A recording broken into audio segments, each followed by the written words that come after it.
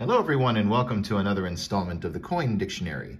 I'm WooWho and today I've got for you a 1980 Belgian 20 francs coin. We'll go over the history, the value, the basics, and any other pertinent information about this coin. So let's get started.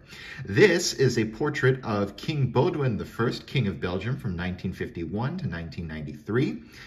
We see down here the designer's name, or the engraver's name I should say, Elstrom, as in Harry Elstrom, who engraved this coin. And we see on either side here, we see the mint mark and the privy mark. The mint mark is indicative of Brussels, Belgium, which has been minting Belgian coins since 983. It's the head of the Archangel Michael. And the privy mark from 1963 to 1987 is that of a blackbird. So that's what we see on the obverse of this coin. If we flip this over to the other side, it is coin aligned, as you can see. Belgique, the French spelling of Belgium. 20 francs, the denomination. 1980, the date very tiny down below. And right here, we see an olive branch. Now, this coin also comes in varieties that show the Dutch spelling of Belgium, which is België. But otherwise, this coin is exactly the same. This is a nickel brass coin. It weighs 8.5 grams. It's 25.65 millimeters in diameter, 2.27 millimeters thick, with a smooth edge with an edge inscription of, well, some description. You can see some geometric shapes around the entire rim of the coin.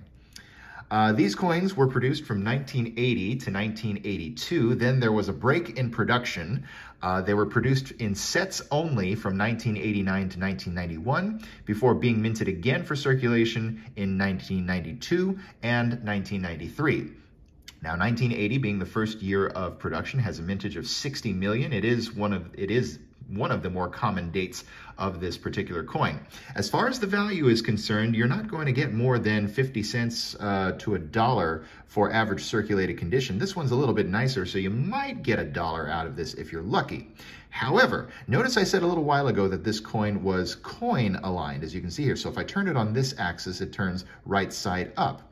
There are included in that 60 million mintage some examples that are metal aligned. So if I turn it like this, the example would be right side up. Those are the examples that you want to find, because in low mint state grades, that could be worth about $7 up to about $30 in higher mint state grades. So when you get a coin like this, turn it on its axis like this. If you've got a metal aligned coin, in other words, if the king's portrait is right side up when I do this, then you've got yourself a heck of a find. Anyway, hope that cleared up some information about this coin. I'll see you next time when I've got another coin to talk about.